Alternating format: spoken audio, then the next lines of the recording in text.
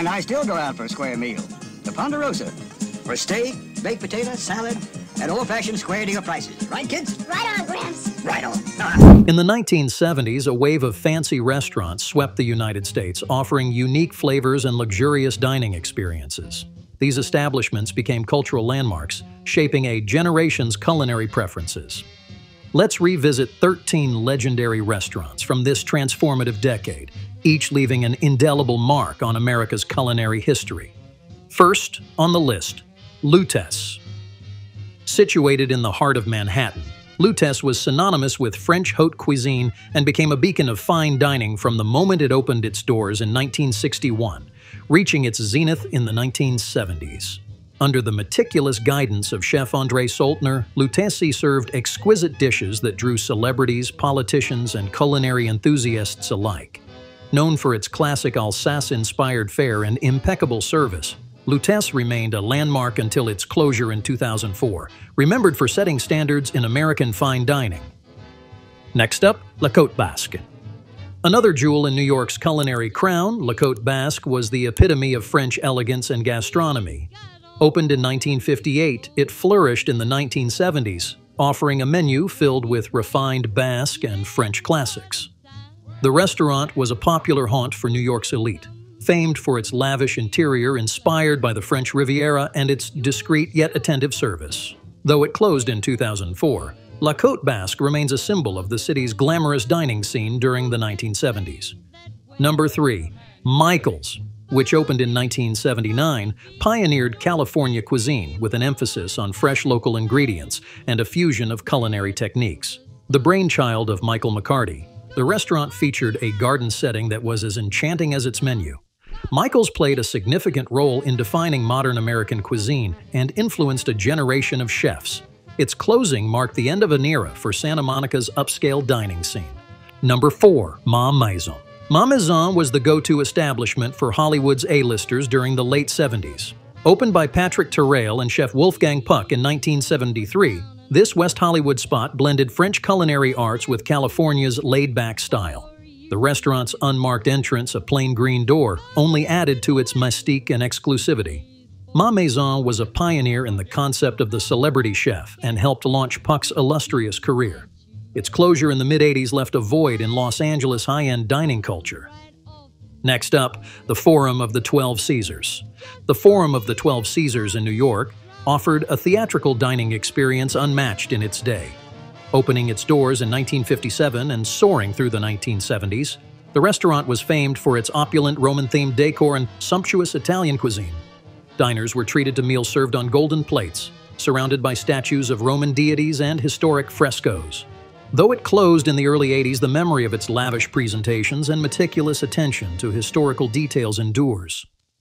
Number 6. Trader Vic's.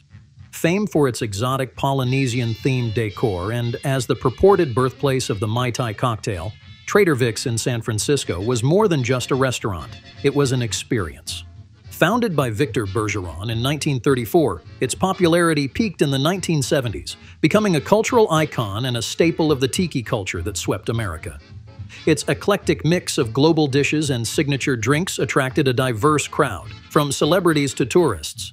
The closure of its original location marked the end of an era, though its influence on American cocktail culture remains. Who remembers Le Perroquet? Le Perroquet, which opened its doors in 1973, brought French sophistication to Chicago's burgeoning dining scene. The restaurant quickly became known for its innovative approach to traditional French cuisine under the guidance of chef Jean Johot.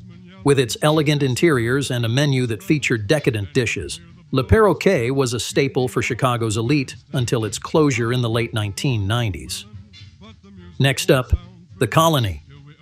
The Colony was an emblem of New York high society's dining culture, particularly in the 1970s. Renowned for its American and continental dishes, its clientele included a veritable who's who of business tie arts, celebrities, and socialites. The Colony's interior, adorned with lush carpets and discreet lighting, created an atmosphere of exclusivity and sophistication. The restaurant was famous for its impeccable service and was a staple on the Manhattan social circuit until it closed its doors in the late 1970s, leaving behind tales of legendary soirees and sumptuous feasts. Number 9 on the list. The Brasserie.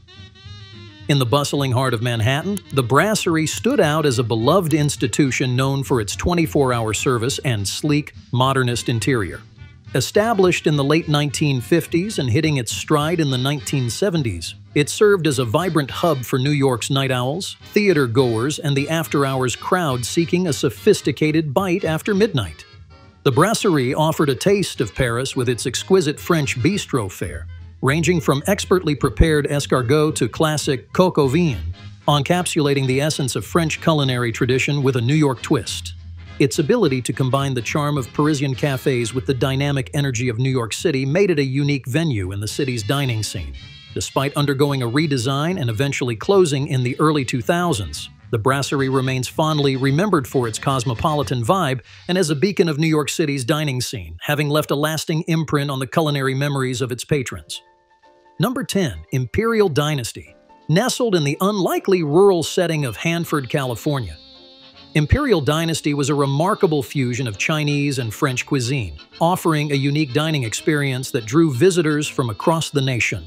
Established in the 1960s and reaching its peak in the 1970s, the restaurant was renowned for its luxurious decor, which featured rich silk draperies and fine Chinese porcelain, creating an atmosphere of exotic elegance.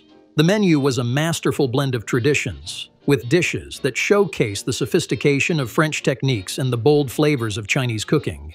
This culinary excellence turned Imperial Dynasty into a landmark in the area, synonymous with an unparalleled dining experience in a small town.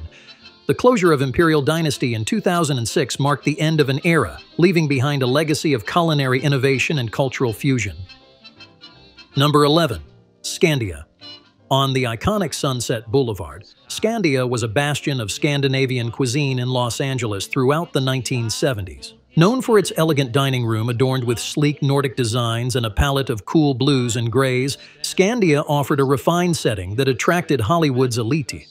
The menu featured an array of refined Nordic dishes, from Swedish meatballs to Danish smørrebrød, each prepared with meticulous care and authentic ingredients.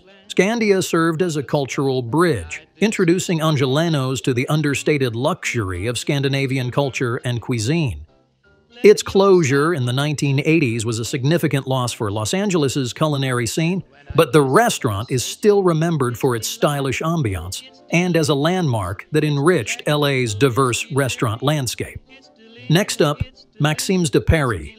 A franchise of the illustrious Parisian establishment, Maxime's de Paris in Chicago offered a portal to French luxury amid the bustling urban landscape. Opened in 1963 and flourishing throughout the 1970s, Maxime's became a cornerstone of Chicago's fine dining scene. The restaurant was celebrated for its opulent Belle Époque decor, complete with lush velvet drapes, antique chandeliers, and ornate furnishings, which transported guests to the glamorous early 20th century Paris. The menu boasted classic French cuisine, featuring everything from delicate foie gras to rich bouillabaisse, each dish crafted to perfection. Although it closed in the 1980s, Maxime's de Paris is still celebrated for its grandeur and remains a cherished memory for those who experience the elegance and charm of Parisian dining in the heart of Chicago.